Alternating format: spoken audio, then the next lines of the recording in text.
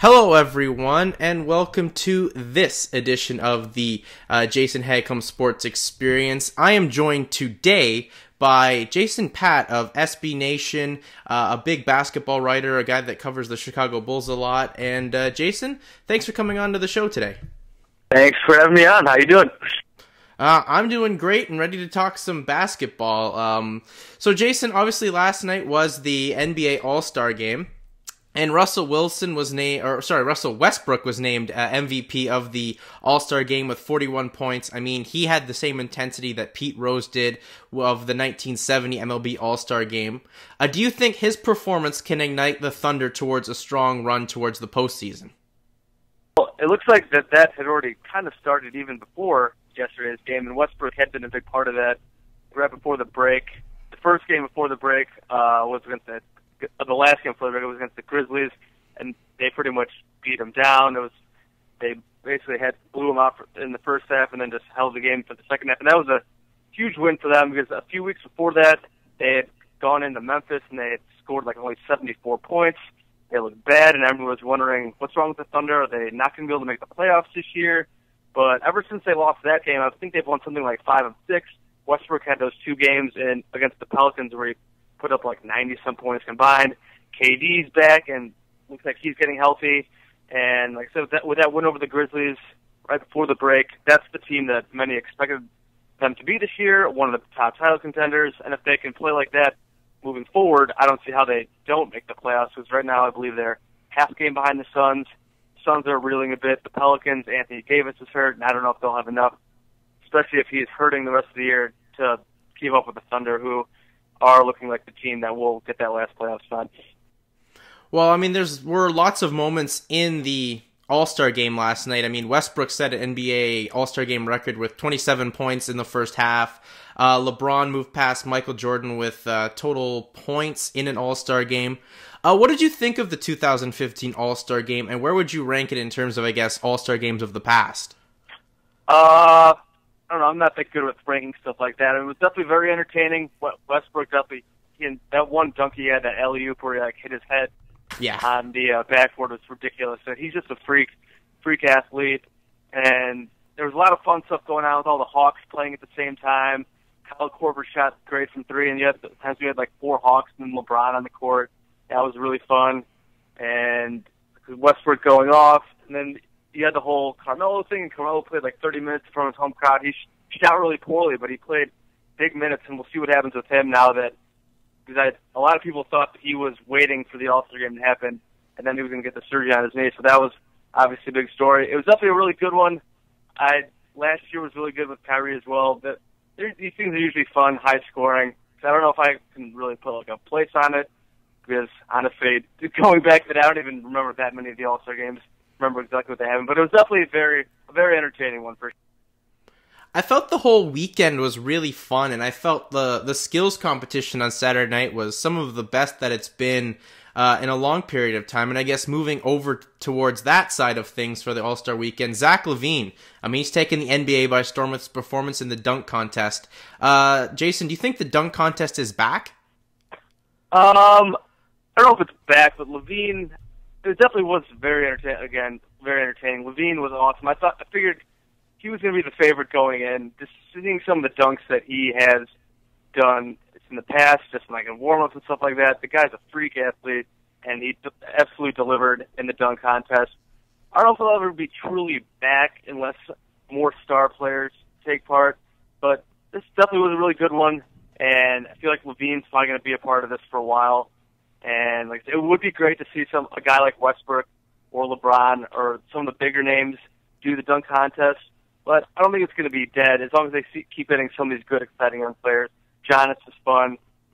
So hopefully guys like LaVine and some of these good young players keep doing it, it'll definitely fill them in. Do you think that while the Stars probably won't take part of this, I guess for fear of injury, that it's been a strong thing for a lot of guys like Zach LaVine? Like, no one really knew who he was, but now people are going to, I guess, take a look at him for Timberwolves games, and the Timberwolves get someone else to look at other than just Andrew Wiggins.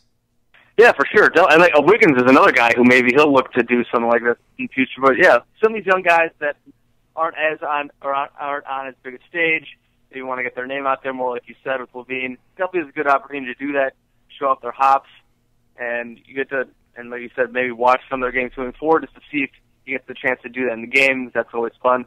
So yeah, it definitely is a good stage for some of these younger guys, and hopefully, if the Stars don't do it, which I think I generally agree with you, they won't. Not many of them will actually do this, but if we get those exciting young players, that makes it fun too. Well, there was some star power in the skills competition, more so the three-point competition. It was like the best lineup we've seen probably in the history of that contest. Steph Curry took home the title. Is this just a stepping stone for him for potentially being MVP this year, or is there someone else that could probably take that away from him? Well, right now, I actually believe James Harden should be the MVP. Steph is right up there. I think right now to me, there's 4 really good candidates. I have Harden number 1 just because the Rockets have had a great season, and I think he just takes on more of a burden. He's more important. I mean, it almost gets down to the definition of the award. Is it who's had the best season, who's the most valuable? Like you look at Curry, he's having an amazing season on the best team in the league, and a lot of times that's what the MVP ends up going to. To me, it's been Harden because he has been almost as good, if not better than Curry, while playing a more important role in the Rockets because the Rockets have been great even without Dwight Howard for a long period of time. They got, I think they're like 14-7 without Howard this season, something like that. They've had other guys hurt. Terrence Jones was hurt for a while. Beverly's missing games, and just there's not that many other guys on that Rockets team which can really create much offense. So Harden is basically playing point guard. He's basically playing shooting guard. So I think with that, right now he's up there, but Steph is right there. I think Anthony Davis is right there if he can get healthy and keep the Pelicans in the playoff run. And then LeBron as well, but he's gotten the Cavs back into it. So I think it should be a really fun race down the stretch for that MVP, and I think it's still up in the air.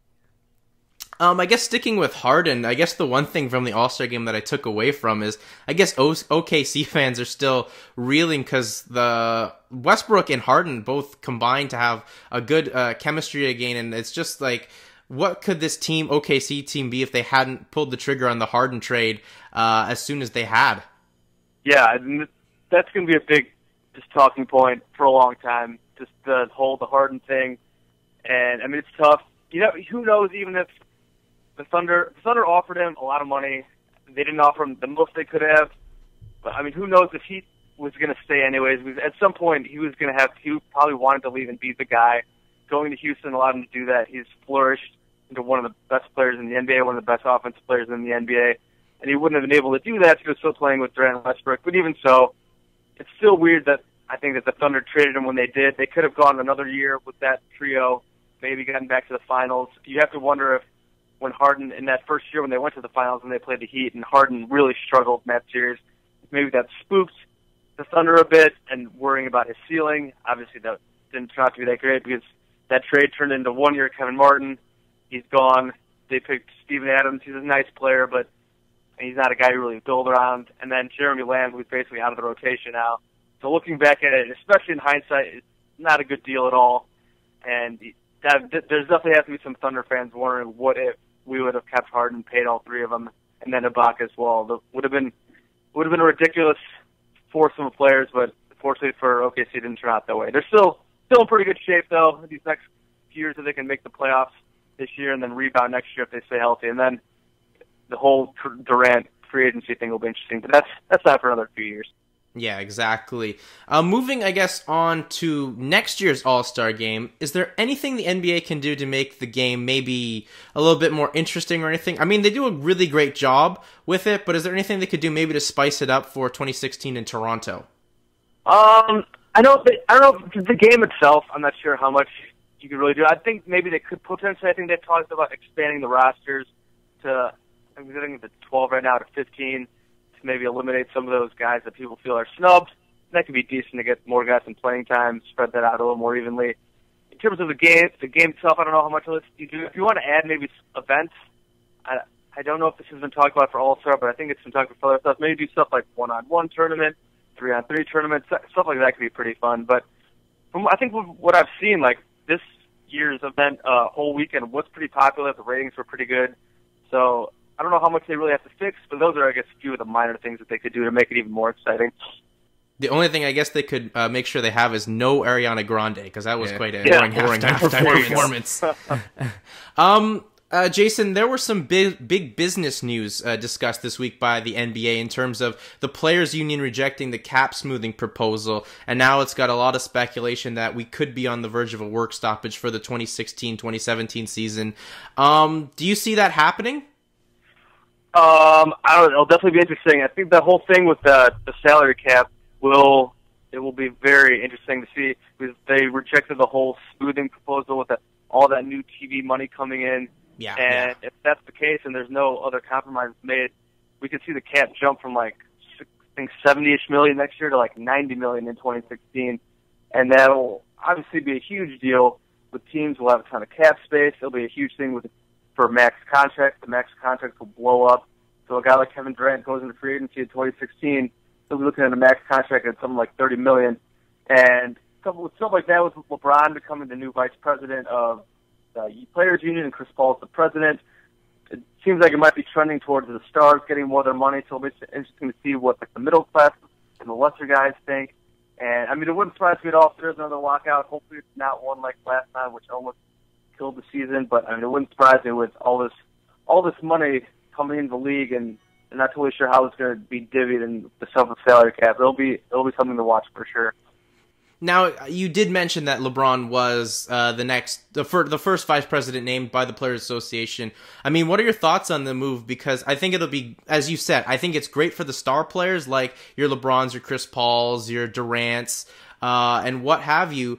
But for those smaller guys that are riding the bench, I mean, this is something that could be a big negative for them going forward. Yeah, for sure. It'll be interesting to see how they balance that, and I'm sure they'll try to want to take care of as many people as they can in the union. That's what they're there for. But with LeBron, like I said, with LeBron and Paul there, it seems like they're trying to grasp this and make sure the stars get there. It's weird. A lot of people talk with the salary cap in the NBA, with max contracts, the stars really are, feeling like they're underpaid compared to other leagues. I mean, compared to like Major League Baseball, where there's no cap and the stars are getting like $30 million a year, stuff like that, in the high 20s, and then you have LeBron, who is probably worth, I mean, who knows how much he'd be worth on an open market. There's no cap, probably almost $100 million, but he's limited to like $20 million a year. So with guys like that taking over the leadership, you would think that they'll probably be watching to make moves that benefit the stars more, but I would hope that they also try to look out for little guys as well, and it'll be interesting to see how they do that, because even the salary cap with the salary cap going up, that should help some of the middle guys as well, because their salaries will go up as well, but in relation to the bigger guys, not as much. So, again, it will be very interesting. Yeah, because I really hope that they do look out for them, because those star players also have extra sources of income from shoe deals and other commercial rights. So hopefully the little guys can be looked out for, because then we'll just see the mass expansion back to China and Europe and such of that nature. Jason, now moving back to the court here as the NBA comes back from this All-Star break on Thursday. First of all, I guess, what do you think of how long this break is? Because some teams are probably really loving it, and some are just hating how long this is. This is the longest All-Star break in NBA history. Yeah, I mean, I think it's good. I think it's definitely nice to have this extra break. I know some teams, like the Bulls, they're playing really well going in the break, and maybe they want to get back on the court. On the other hand, they could probably really use the rest. A lot of these guys will probably love the rest with these long, grueling seasons. I know one of the things they've talked about, I think Adam Silver's talked about, is eliminating some of the scheduling problems with all these back-to-backs, 4 games in 5 nights. And I think they had this extra All-Star break to kind of help with that, because the schedule is a long, grueling one, and these guys get all the wear and tear. So having this extra time off, it's nice for them to refresh their bodies, get ready for the stretch run. I'm not totally sure if they plan on doing it this long moving forward. Maybe not. It looks like they're going to try to make these changes with the schedule, with the back-to-backs and games like that. But I think for this year, I think it's definitely a positive to have. Just get a little more time off and recharge the batteries and get ready for the rest of the year. Yeah, I'm kind of for it as well with you, because a lot of those guys do need some breaks, and teams like the Pelicans, I mean, this is kind of a huge break, as their star player can now recoup that shoulder before the action continues. Now, my original question here, Jason, was which team so far in the first half of the season has impressed you the most, and which one has disappointed you the most? I mean, it's hard not to say the Warriors to be the most impressive. Their average point differential is almost 11 points a game. It'd be one of the best marks of all time. I think they're second in defensive rating. They're second in offensive rating. They're first in defense. So they're a complete team, both ends of the floor. We've already talked about Steph. Klay Thompson is coming into his own. Draymond Green is a candidate for most improved and probably defensive player of the year. Steve Kerr's done a great job in his first year. But then I think you can't mention the Warriors without mentioning the Hawks as well. And the Warriors had higher expectations considering the talent they have. So the Hawks have almost been more impressive because people figured the Hawks were good. They were getting Al Horford back. They were pretty good without Horford last year. I think they were like the 3 seed when he got hurt. But nobody could have expected that they'd be, I think they're 43-11 right now, running away from the Eastern Conference. They're also great on both sides of the ball. They move the ball great. They're almost like the Spurs East, a lot of people like to call them, because Mike Budenholzer came over from San Antonio. So they're really fun to watch. So definitely those two teams most impressive. For disappointing, it's hard to, the Thunder, obviously, huge expectations. They did have the injuries with Durant and Westbrook. That was tough. And I want to say teams like the Cavs were disappointing, but now they're starting to find a groove. The Bulls have been really consistent. I think some people expected them to be better. They're starting to find their groove a little bit as well, and the Cavs and the Bulls, even with the Hawks playing so well, I think a lot of people still think it might come down to the Cavs and the Bulls in the East. It'll be interesting to watch there. Besides that, other disappointments, the Kings have been disappointing. That whole thing has been a train wreck. After they started really well, they were 9-6, and now they're like 18-34, and they're a disaster.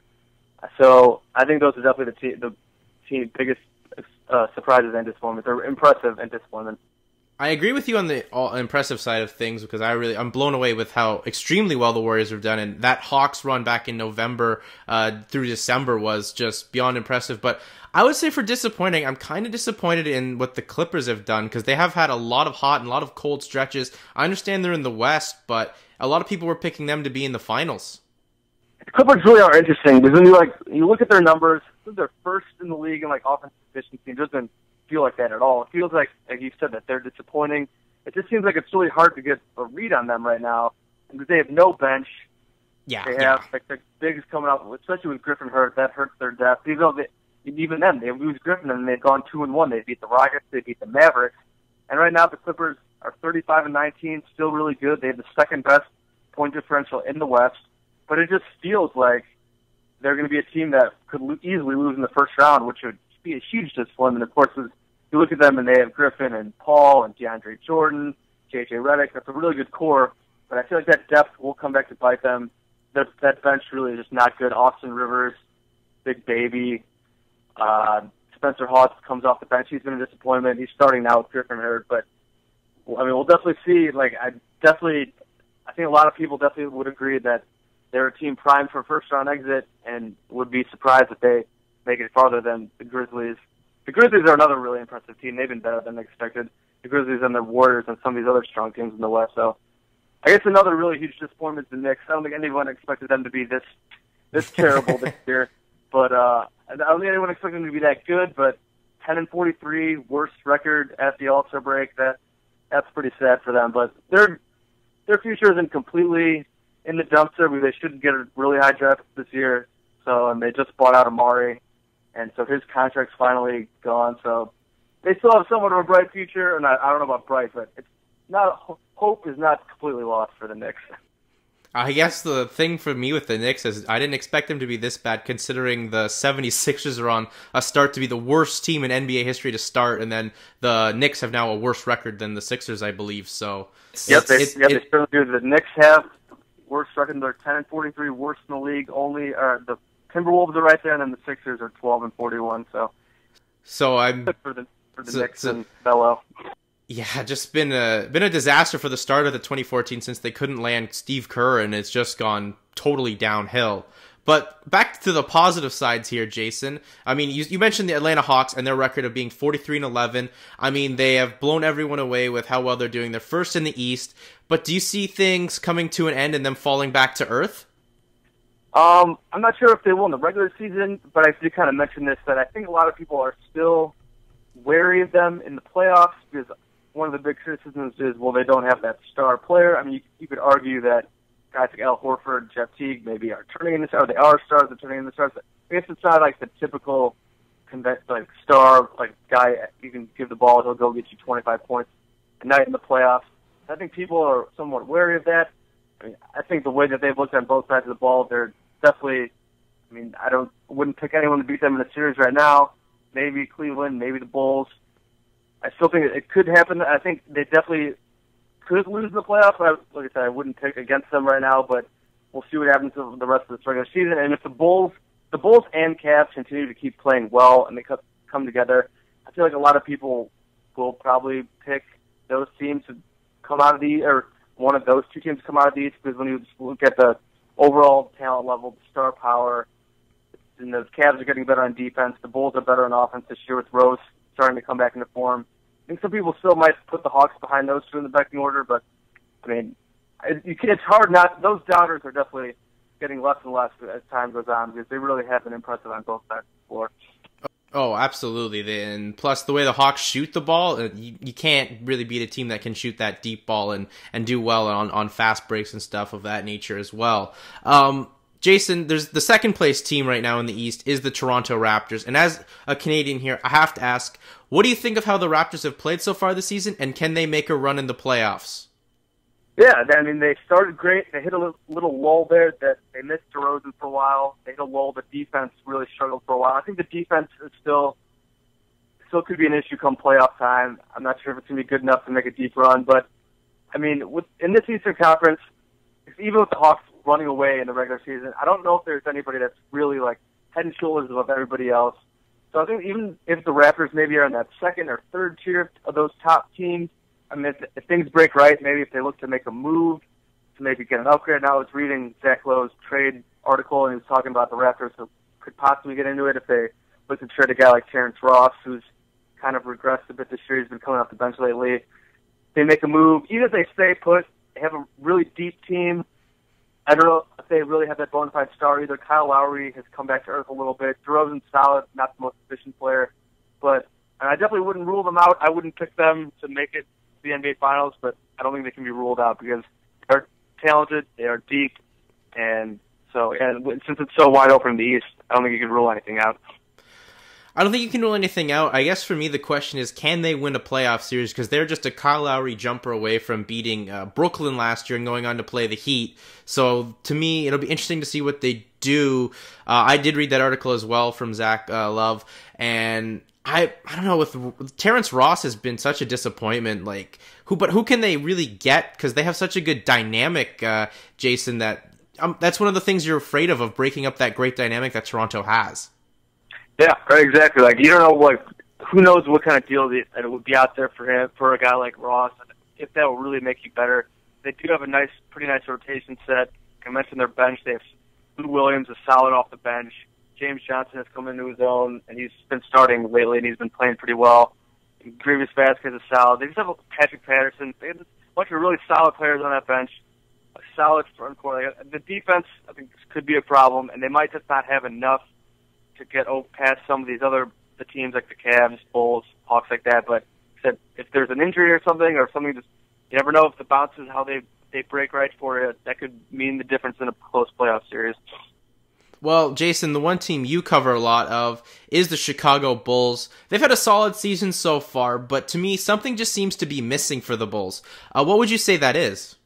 Well, the defense has definitely not been as good as it has been in years past. They've never ranked outside the top 5, I believe, in defensive efficiency under Tom Thibodeau. This year, I think they're 12th or 13th right now.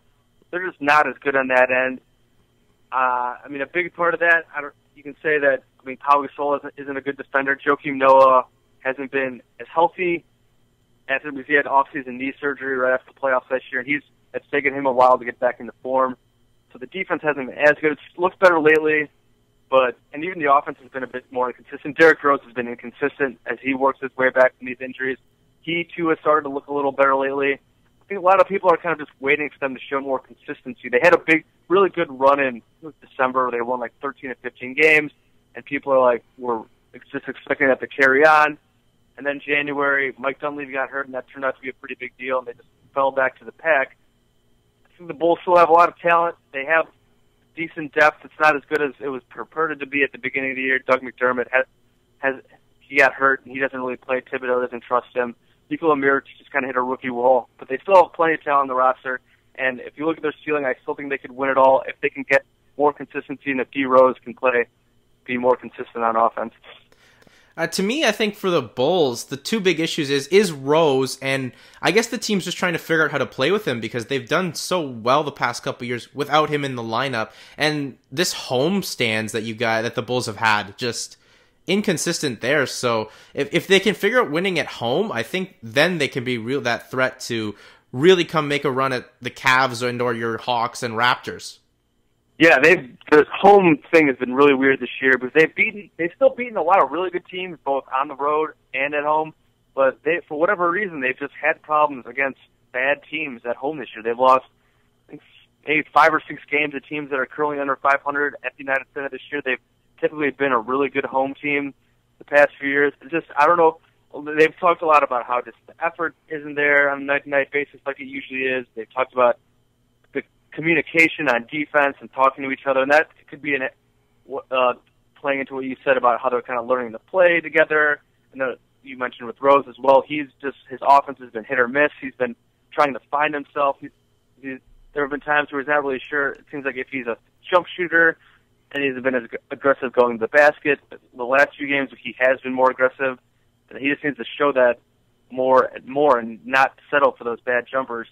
So if it does all come together, they have the makings of a great team, a team that could win it all, but we still need to see that happen down the stretch of the year and in the playoffs.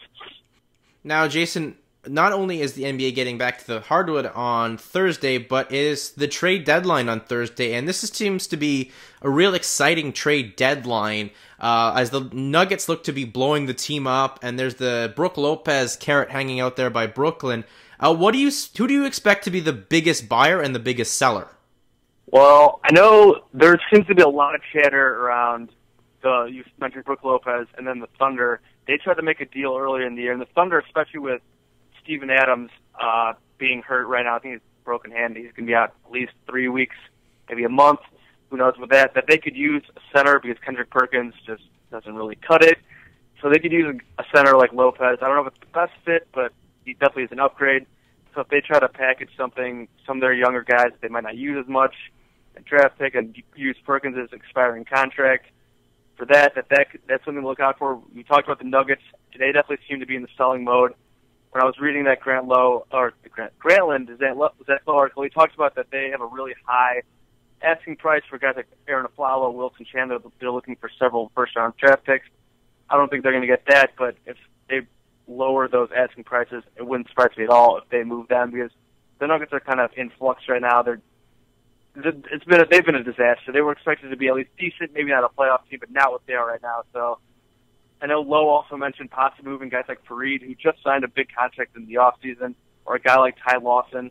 I'm sure they wouldn't want to do that, but they're not untouchable right now. So I think definitely keep an eye on the Nuggets. Definitely keep an eye on Brook Lopez. And I'm sure there will be other smaller moves at least made because there really are a lot of teams that could win a title this year. The championship is kind of wide open, even if there are the Warriors and Hawks right now are way ahead of the pack in terms of record. I still think there's a ton of teams that could win it, so there's a lot of teams that are looking to make maybe that extra move to get themselves over the top. So hopefully it's an exciting deadline. Do you think the Hornets, because there's the speculation the Hornets were going to move Lance Stevenson as they weren't super excited with him, but now they're kind of making a strong push towards the playoffs, that they'll keep Lance Stevenson, or would you be surprised to see if he moved at the deadline? It wouldn't surprise me if he was moved, because he really has not been good there. Even though that they are in the playoff picture right now, or right there, he just has not really worked out for them. It wouldn't be a huge deal, though, if they kept him either, because he's on a shorter contract, so it's not like it's a terrible deal for them. But, if they did get rid of him, I don't think they'd miss him. I'm not sure how much they would get back, though, because they'd be selling really low on it. It just hasn't worked out. But it wouldn't really surprise me either way, just because of either you keep him and hopefully he turns it around for you, or if you trade him and if he's just been playing really poorly, you wouldn't really miss him.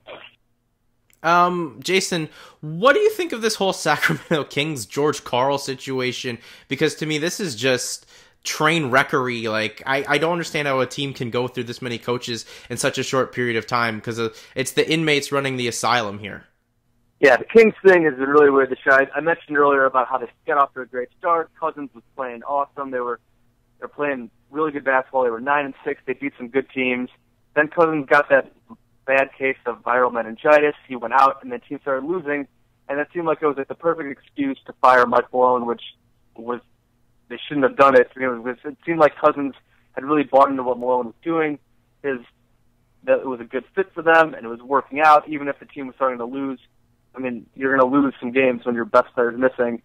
So they used Cousins' absence and those losses as an excuse to fire Malone over philosophical differences or whatever, and then it's just been a train wreck. Since then, the front office has talked about how they want to push the pace, play faster, and they have done that. They did do that under Corbin, but it didn't help anything. The offense didn't improve. The defense got way worse. And then they signed Corbin to the rest of the year, I think a few weeks after they fired Malone, and then they go out and fire him anyways and bring in Carl. And I don't know why they didn't try to hire Carl to begin with instead of going right to Corbin, but maybe hopefully for them, they're thinking it'll stabilize now. I mean, they're obviously not going to go to the playoffs this year. They're 18-34, way out of it. But, I mean, they still have some decent parts. Cousins is great. They have some other nice players. Their starting lineup has actually performed pretty well this season. When you look at some of the lineup data, they've been pretty good. Their bench is terrible. They're going to have to upgrade that either through the draft. They'll have some money, I think, next offseason to play with and sign some guys. I don't think they're that far away from being a decent team with a better coach than Carl, with some more depth, and with continuing to get better. They're not terrible, but this year is definitely a check for them. And I think like many people are not very impressed with that new ownership with Ranadiv, however you say his name. It seems like they're getting a reputation of not really knowing what they're doing with themselves.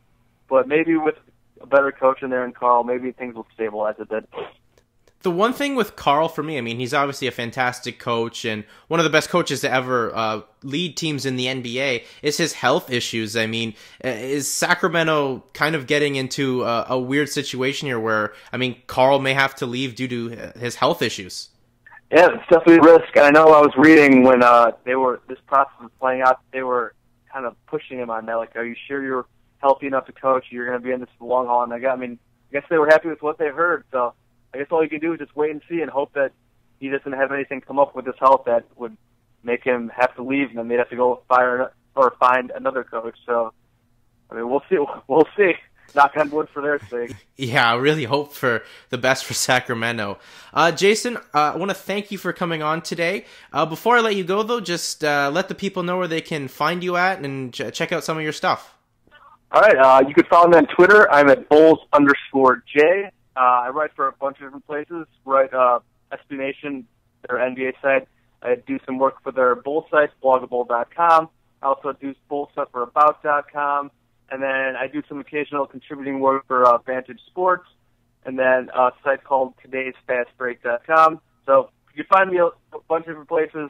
You can see a lot. I usually link to all my stuff on Twitter, so Bulls_J is the Twitter account. And thanks for having me on today. Oh, absolutely. It was a pleasure. And that's going to do it for today, everyone. Peace out.